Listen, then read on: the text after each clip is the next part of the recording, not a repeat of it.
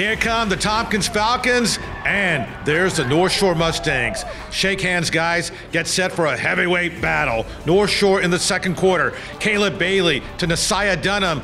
5-yard touchdown, 7-0 North Shore. Later in the second quarter, Caleb Bailey finds Jalen Bailey right there. 31-yard score, 14-0. Late in the half now.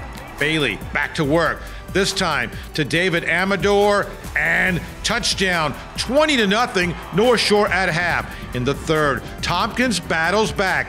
Wyatt Young, what a game he had. Takes a snap, races by everyone, and a 51-yard touchdown. It's 20-7. Late in the third, North Shore now up 26-7. But here's Young, left side, and look at this. He dives in for the touchdown, 26-13 after 3. In the fourth, it's Wyatt Young again.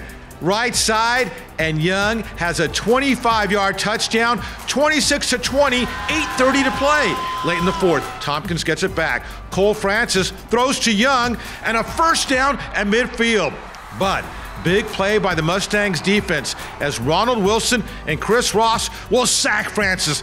So it's fourth down, 1:20 to go. Cole Francis finds Wyatt Young right at the first down marker, but spotted just short, and North Shore hangs on in a wild one. Mustangs win 26-20, a heartbreaker for the Tompkins Falcons, but it's North Shore who advances to next week's state quarterfinals.